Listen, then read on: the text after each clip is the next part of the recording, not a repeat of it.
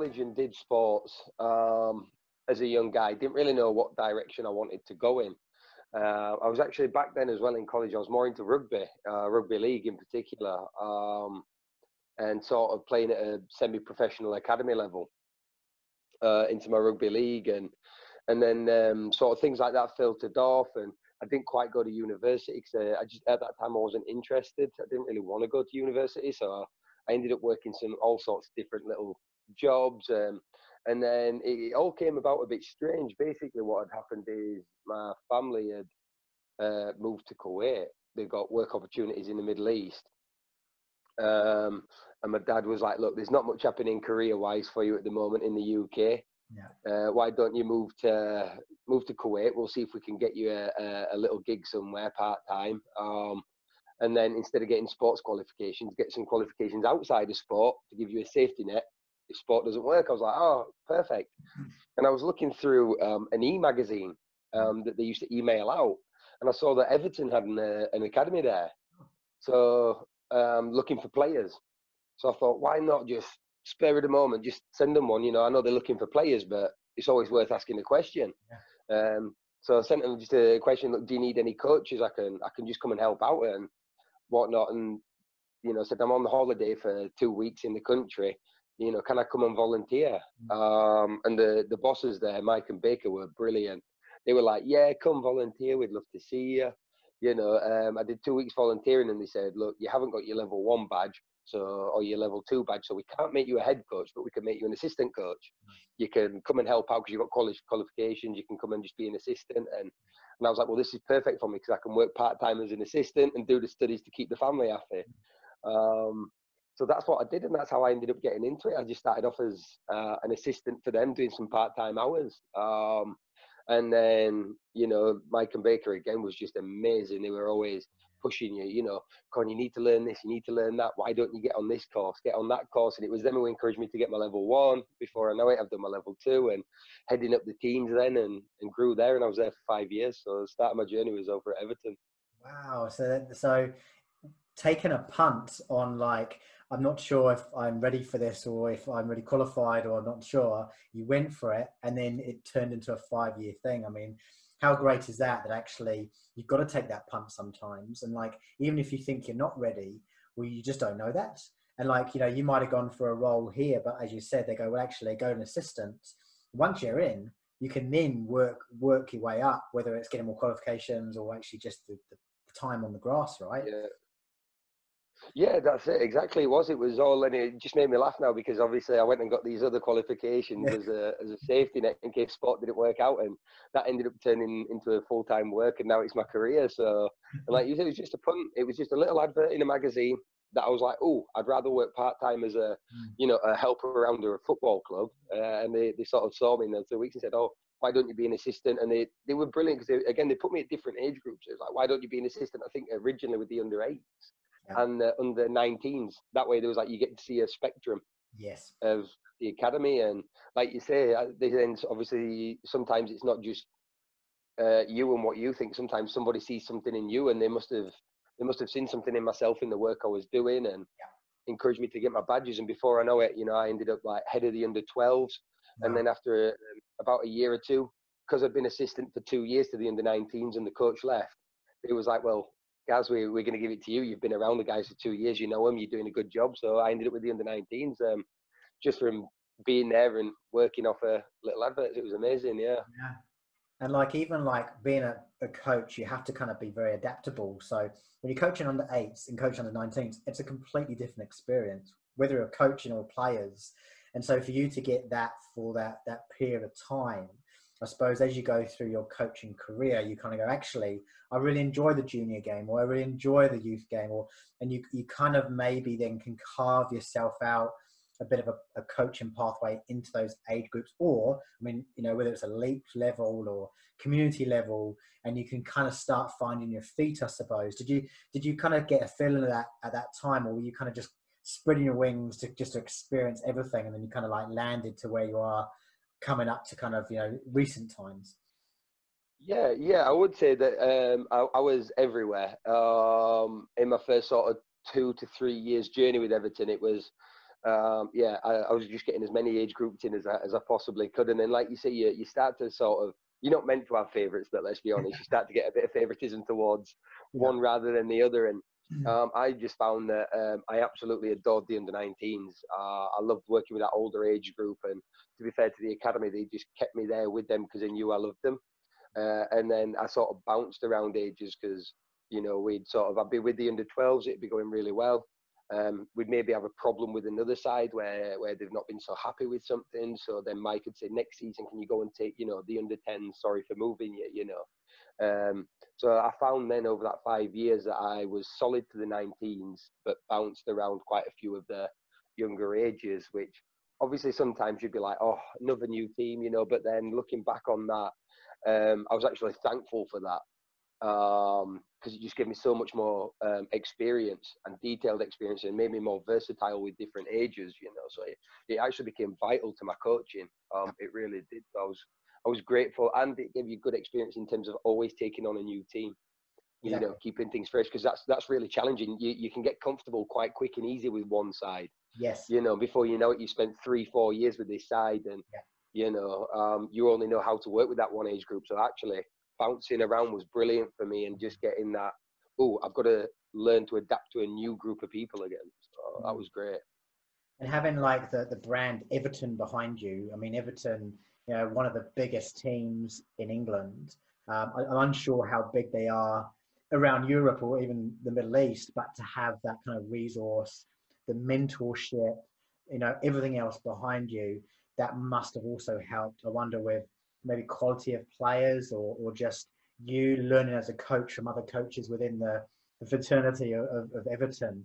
Have you found that like going the time after Everton, that's kind of given you a really good foundation of how things should be or could be, you know, rather than kind of some coaches start in like the community and they kind of work their way up, but it seems like you've got such a strong foundation of a really good network. So then when you did move on and have moved on, you can actually relate back to those times and go, actually, we did it this way, or actually, it's such a good way that you can actually follow it on and put your own spin on it. Yeah, massively, 100% correct. That's exactly what it was. You know, the education that you received there was amazing, and it was wonderful because it wasn't just Everton. They were just so open to other things. They brought in Celtic, which for me was wonderful. Celtic was my boyhood club. My family, my mum's side of the family is all Scottish, so you know, I was like a kid in a sweet shop. I was just stood there with my mouth open, looking at these coaches like, oh my God, you know.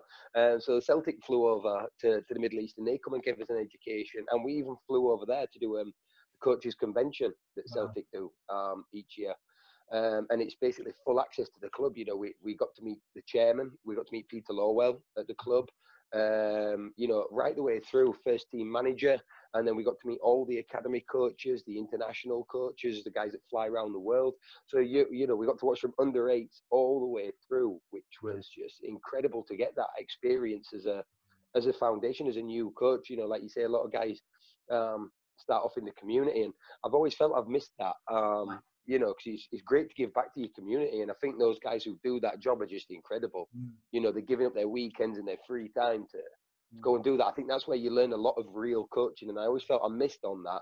However, I did get that great foundation because of the companies that you were working with. So it really did springboard me onto the next switch. When I then moved to Kuala Lumpur, after about a year, I was appointed technical director, and that was purely because of that foundation from working with Everton and Celtic, because you've learned their ideas and their philosophies, and then you could put your spin on it that suited the environment you was in, kind of thing. So yeah, massive foundation that's helped me no end. And when you see a name like that on a CV and a location like that, people straight away get interested. Like Everton, Kuwait, I want to, you know, might not necessarily be interested in employing myself, but they just want to come and have a chat just because they see that something different.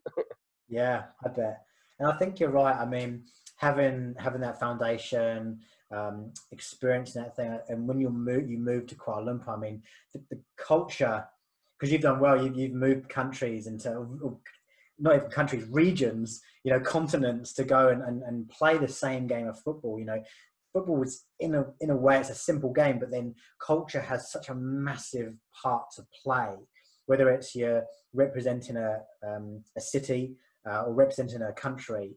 And so did you find like going from like Kuwait under the proviso of the Everton and Celtics into Kuala Lumpur, even though you could bring in so much great expertise, you kind of had to start again a little bit because you had to understand how does the country of Malaysia play football? What is the what's that culture around the sport? How does other bits of the not of the game, like political stuff or anything else, actually comes into play? Yeah.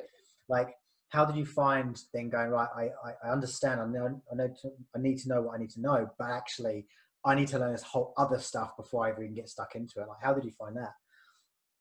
Yeah, that was one of obviously the most challenging parts, to be honest. Learning to adapt that because, and especially at that time, I was a young guy. You know, I mean, I started at Everton when I was only about 22, 23, and then obviously 5 years later, I've then gone to Kuala Lumpur. So I'm still very, you know, you've got that young mind. You're not quite matured enough yet, you know. And so you turn up blue-eyed, bushy-tailed, thinking, I've been at Everton and I've learned this from Celtic. Like, you just apply the same thing, you know, and off you go. It's easy. You just, it's from them, you know. You just plonk it in and it's done and it's good. Reality is very different to that, you know. So that was a huge learning curve for myself, definitely. You know, even things that you don't think of, like you said, like the politics. You know, I found that, there was a lot of politics came into football, a lot. And even other just things that, you know, nutrition. Malaysians are extremely passionate about their food. Yeah. Because their food is incredible. I get why they are passionate about it because it's some of the most amazing food I've ever had in my life. They've got the best food in the world there, I believe. Yeah. You know, and so they are passionate about it. But when you look at that, it's not always the most healthiest of dishes that they like. You know, they have nasi lemak, which is basically fried chicken and coconut rice. You know, and you try and tell a Malaysian kid that, hey mate, you can't have your nasi lemak, you got no chance. You know, so then you have to even adapt things like that. You know, so it's a huge learning curve. The cultures are very different, and you've got to get that right. I think that's the most important thing. In any football organisation in anywhere in the world is culture has to be right. You've got to embrace that and get the right culture first and foremost. Otherwise, it's never going to work. Yeah. And you've got to adapt your culture, especially if you're changing country. I suppose being technical director, I mean, when you think about technical director, you think it's all about football, just like putting the programs into place, making sure the coaches have got what they need and driving the club forward. But you forget actually these other kind of elements that actually have a massive part to play, like the nutrition, like you say, that food. Then how do you then persuade the club or your players to actually go, well, actually, you know, maybe we need to change this in a way which actually takes them out of what they've done forever and ever, with also trying to instill to go, by doing this, you will become better, or there will be a better chance of you to become a better footballer, because it's not just the skills and everything else I can teach you, it's that the surrounding ones. I mean, that must have been very tricky to try and get that on board at the same time. Yeah, extremely tricky. Yeah, you know, we was trying all sorts, you know, creating manuals and books and trying to get them sent out, even little posters. You know, and I think it was always about adapting it. You know, it was a case of saying, right, you can't not have your nasi lemak. You just can't have it every day for breakfast. Yeah. You know, let's change that. You can have it after a match day. Let's put it in if you know, you're going to play your game on a Saturday.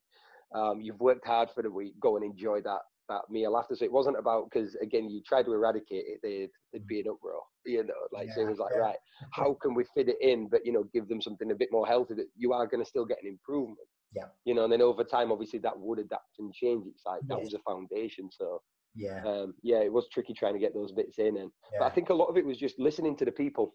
You know, talk to people and talk to people with an open mind. Yeah. You know, keep your mind open, talk to them, and get their ideas, and just see how you can meet somebody in the middle. I found that helped a lot. Just get on the ground, talk to the, you know, parents, the players, the staff. Just talk to people. It'll help you massively. And I suppose, like, if you think about how far the players or the parents of the players want these players to go far in the game, that actually they do need to listen to some of the advice they get and change ways to become better, or even just test it or experiment. You know, like I said, use an example of don't eat every breakfast, eat it once a week, then do it over a period of time. Does that make a difference? Do you find you've got more energy? Do you find you're a bit more in tune with stuff? Do you sleep better? All that other stuff, which I suppose coming into a new club or culture or country that are still learning football and trying to get up the ladder, and yourself or other people's in the same boat, they've got experience in some really massive clubs and understanding. Actually, come in the middle. I suppose it comes down to like, how does the player really want to progress and improve themselves?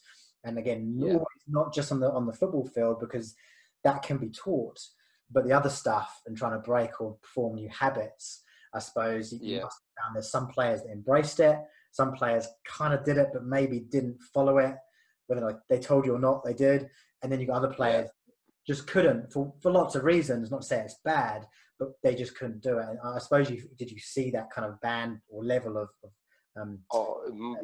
massively. There was just such a huge spectrum across the club. You know, you'd have, like you say, one player that would, oh my God, buy into it 100%. I'm doing it, you know, and you would see them really go at it, and you would see that player just elevate rapidly, because they would be in an environment where there's only one or two of them actually fully, just no questions asked, went straight into it, you know. And then you had one or two guys who was just, like you say, some guys might have been other reasons why they couldn't do it, and some guys were just, you know, didn't really have that personal drive, you know. They just sort of like the label of playing at that level, and they didn't really want to go anymore. And you could see that they fell behind quite fast compared to the eager guys. And then you got the guys in the middle as well. So there was a huge spectrum on that, you know.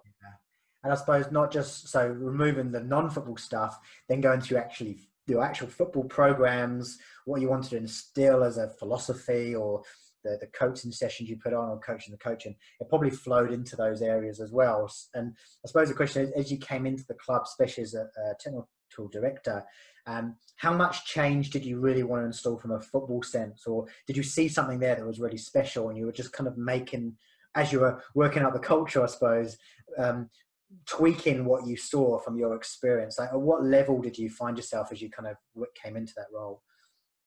I mean, it was quite awkward, to be honest with you, as well. It was quite difficult because I'd gone there as a coach, and I'd only, you know, I spent a year, I say a year, probably a bit less than that, a bit less than a year being a coach. And obviously you come into the club and everyone sees you as a coach, and you develop relationships and friendships with these people who they're your peers, and then you get this promotion to technical director.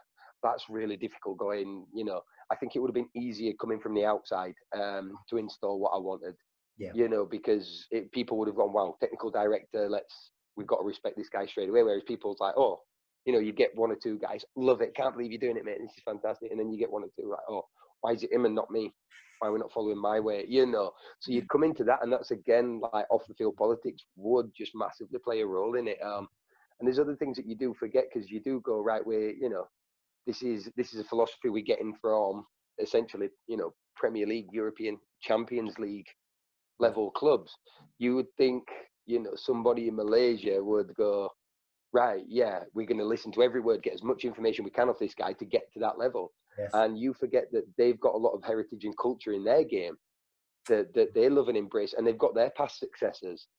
And it was there was a lot to change on the field, very much so, especially in terms of the coaching, because you would have guys going, well, this is what we did when Malaysia made it to the Olympics. He was like, but Malaysia made it to the Olympics in the 60s and 70s. This is now a different game.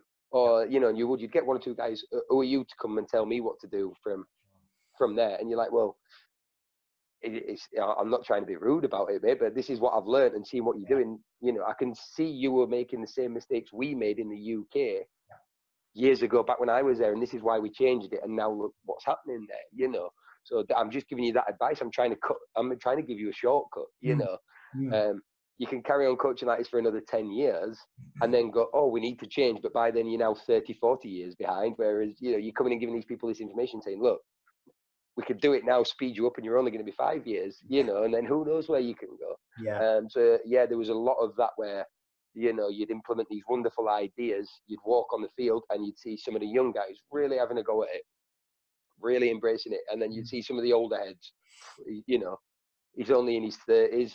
I've been coaching, you know, longer than he's been wearing underpants, you know, and you just see him revert right back to the other thing. So that became very difficult. Yeah. And I think that's such a common thing, like not just in coaching, but just in life. Like, you know, people that work in business or anywhere, when a younger person or an inexperienced person comes through the ranks into a higher position, there's always that kind of weirdness of embracing and not embracing. And yeah, it's very hard for whether you're a manager, a head coach, a technical director to actually go, here's what it is, take it or leave it. But, you know, we still want you on board with this movement. But actually, yeah, like you said, it's trying to explain to go, I'm not telling you exactly what to do, but here's the context why I'm telling you, because here's my experience and here's what's happening. And like the game of football's changing so quickly. And it's really interesting. I'll go on YouTube and watch old football highlights from even 10 years ago, a little bit 5 years ago, but 10 years plus. Well, certainly if you watch the game in the 70s, it is a completely different game. Yes, you've still got to go and score one more goal than the other team to win, but the how and just the way of how goals are scored and the build-up play, it is like a different game. And I think it's really interesting where if you come from the big powerhouse countries like your England, your Spain or Germany or Italy or wherever, that to get those learnings into the other countries who are really the underdogs. And I suppose it's going, here's the underdog flavor and here's some techniques which will help you, then gives that a kind of upper hand, because then the psychology of actually we can do this and here's some little tips and tricks and we're going to fight for every ball we can. That's the way to do it. But you're still going to get some people that actually go, no, I know what I'm doing. And that's fine. Kind of accept it. Yeah, it really is. Yeah, you do. It does just, that's how it is, right? I think, and that's where, again, you know, I think selecting as well, like it's the culture. And not only that as well, it's selecting on character. I believe that's massively, whether it be selecting a player, a coach, like you say, in other businesses, whether you might be an engineer, it's selecting your team of people you're going to work with, is select them based on character, not talent. And I think that's a massive, massive thing now. Because like you say, you could come into a place where, you know, you've got this coach who, is very experienced, was talented in the past, but like you say, the game changes so much, and the game is different, but they had their success. And, well, I did it that way and I won this. And you're like, but that was 10 years ago now, and maybe the reason why you're not getting that joy is this, but how do you tell someone that politely when they're so fixated on that? And that's where I just think the character just becomes so important now, because I think we need to recognize somebody who is open-minded, adaptable, you know, and always willing to learn and change. And when you read books on like Alex Ferguson, that was the biggest thing with him. He was always adaptable. He was always staying up to date with the game and changing and actually leading that. You know, so I think it's fine, but again, that's easier said than done. How do you, you know? So it becomes challenging. It really does. It does, yeah. So you were at Kuala Lumpur for a couple of years, technical director, and then what's happened kind of since then? What's led you up to where you are now? Yeah, so I was like I said, about a year as a coach in Malaysia, then became technical director for a couple of years. And then now I've been working there 2 weeks. No, sorry, longer than that. I came in and did a 2-week quarantine in the country, and then I started the job, and 2 weeks into the job, the country went into lockdown. So I've actually been working for them about 4 weeks now, in total, for Huddersfield Town and their foundation, going across the both. So it's been quite a tricky transition, because I landed 2-week quarantines, 2 week into the job, and then we went into a lockdown. So now it's I've been a couple of weeks working from home again. So it's all interesting stuff. But so I'm actually back home. I'm from Barnsley, which is near Huddersfield. It's about a 45 minute drive into Huddersfield. So I got that opportunity, and I was like, it's a chance to go back home and be close to family and friends and things like that. So I'm now currently working as the football development manager there. Awesome. And hey, look, Huddersfield is a big club. You know, they've bounced around with Premiership, mostly a Championship big club, but you know, they're again punching above their weight sometimes, going up. And I mean, hey, this year's been weird, and next year will probably be weird, and who knows what's next. But it must be good to kind of, like I said, come home for a start, because, coming home for the first time in a really good coaching role in a club, but also, again, bringing in that previous experience that you can then disseminate into the community or into the development stages. Because are you concentrating on different age brackets, or is it a level of skill that Yeah, so it's quite interesting. So like the main of my work is with the foundation, and out in the community. And as I said earlier, I always felt at the start of my journey I missed out on that community sense by being one of the volunteer grassroots Sunday league, Saturday league coaches. So like, I'm excited by this now, because a lot of this role is just getting out in the community and working on the programs that they have there. Because Huddersfield they've changed their academy structure, where it's no longer 8 right the way through to the first team. It's now starts from under 17s as their academy. So they have 17s, 19s, and then it's like the elite development team, the elite development squad, which is like the reserve squad, and then the first team. So that's how their structure's changed. So that's where now, like, working in the foundation side of the club becomes massive, because that's where we've really got to get an outreach into the community, work with as many grassroots clubs as we can, schools, colleges, and create programs that people can come into and sort of really target the community, and then obviously catch those sort of college players later to bring them in. So a lot of my roles basically that now is setting up those sort of programs, the development programs pre-academy. Wow, so that is quite a experience to go into. Not just there looking at the level of players, you're actually looking at a whole kind of spectrum up and down, ages and levels. And it'll be interesting to see, actually, as you go through the building stage and understanding, like, how do you then keep those elite players keep playing for Huddersfield all the way through, and obviously dotted around at different programs rather than an official academy, which I'm hearing there's a lot of other clubs are doing a similar thing, which is great, because it does open to such a wide audience.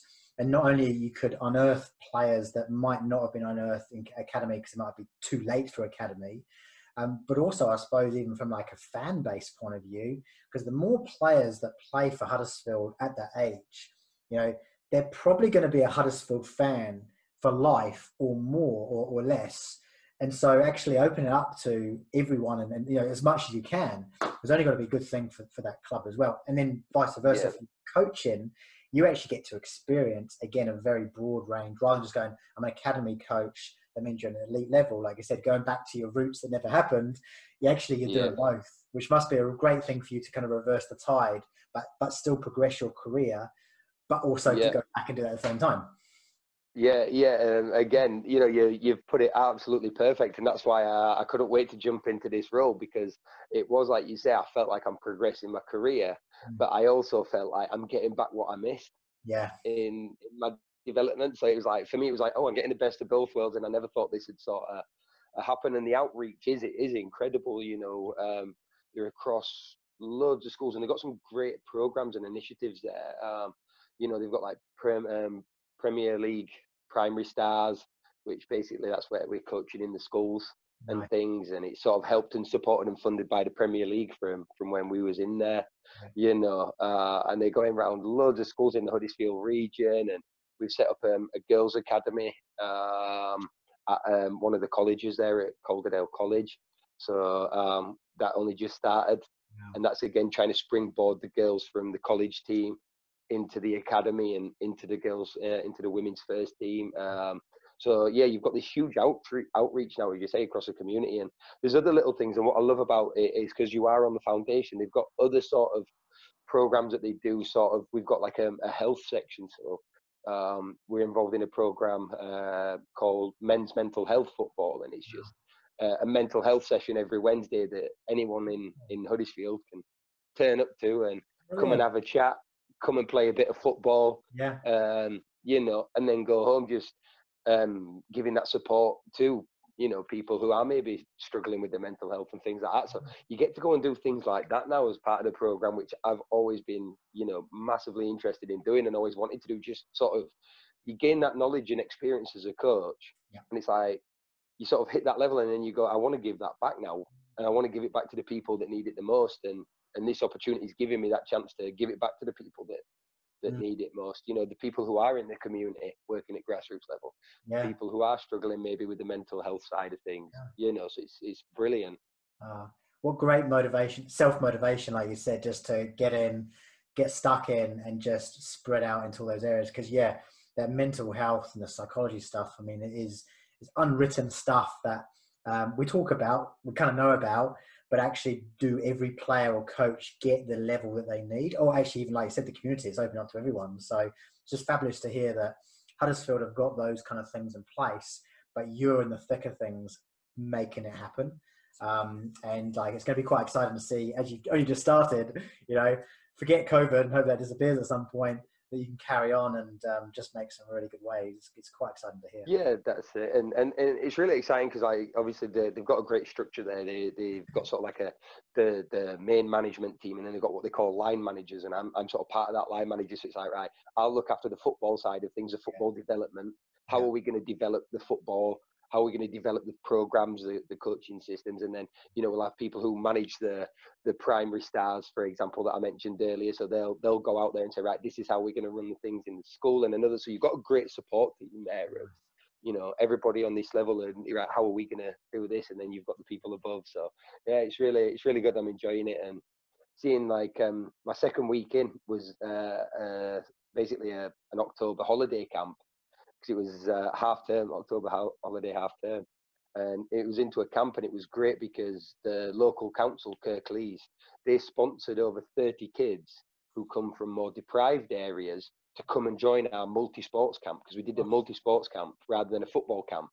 So we got out things like, you know, cricket bats and balls and things like that, because it was targeted at sort of the younger age. It was range 5 to 11-year-olds. Yeah. And we got tennis rackets out, and it was just brilliant. The local news came, Look North, they called, and they sort of just did a bit of a recording of the kids, interviewed some of the kids, myself, our CEO kind of thing. And it was just wonderful because, like, even in the interviews of the kids, you know, one of them was she was amazing. She was like, yeah, I've not got none of this sort of equipment at home, so I've had so much fun. The fact that I've come down and had a chance to sort of play cricket and play with all these different things that I can't do at home. I've learned so much this week. It's been so exciting and fun, and just to see that joy on that kid's face going, wow, like, you forget that they've not got access to things like this. And you know, this girl's just had the best week of her life because she's actually learned how to use a cricket bat, and you just sat there going, this is what it's about. You know, this is where coaching happens. So that was just incredible to go and get that in your second week in. You know, we're really thankful for that. Yeah, you're right. That's what makes it. You know, it really does. Is just seeing enjoyment, learning something, and you using sport or football for that vehicle. You know, it's a beautiful thing, really. And I think, we're very privileged to be in those positions, or put yourself in those positions. But that's it. And like you say, by opening up, brilliant. Like, by opening up the way they have, we can reach people like that now. Whereas, like you said before, when it was full academy, only the best kids got that. You know, whereas now everybody's getting a piece of that, and it's just a wonderful thing I think they're doing. Yeah. Hey Gareth, we've come to time now. Like, again, I think we can talk about this all my night, your day, like, quite easily. Yeah, it could be here all afternoon quite happily. Quite easily. It's been an absolute pleasure talking to you, man. Like, I've when I looked at your kind of your LinkedIn profile and saw the different things, I was like, you must have some really cool stories, and just like going bouncing around those different areas and then into where you are now. I think it's a fabulous journey, and like you said, it's still only you've only just started, you know. And I think you're gonna, like I said before, you're gonna make some massive waves at Huddersfield, and it's quite exciting times there. So thanks so much for your time, mate. It's been really good talking to you, and I'm definitely going to be keen to see how you progress in future years and see how you do. Bless you. No, thank you for taking the time to ask me to come and do this. I've really enjoyed it, and it's been a pleasure. So thank you very much. And again, no, more than happy to, you know, help you out in any way I can. So if you ever need any help with anything, or, you know, you want to do a different type, get in touch. And if there's any other coaches that want to have a chat with me about anything as well, you know, if someone sees this interview and pops commenting, so I'll be honest, I'm useless at going back and seeing these sort of things and keeping up to date with the comments. So if there is any coach that wants a further conversation, you know, please put them in touch. If there's any way I can help any other coaches, I'd love to get involved and just help out and have that bit of an outreach. Obviously, you've got this where you're reaching out around the world. So yeah, I'd absolutely love to help any other coaches that's got any further questions, or, you know, a young coach coming in wanting any help in terms of how can I start, experienced coaches wanting to share ideas. I'd love to learn from some experienced coaches that maybe watch this as well to get that more knowledge. So yeah, if anybody wants to have any learning experiences where we can chat, I'd love to help. Totally. I really, appreciate that. And I'm sure we will.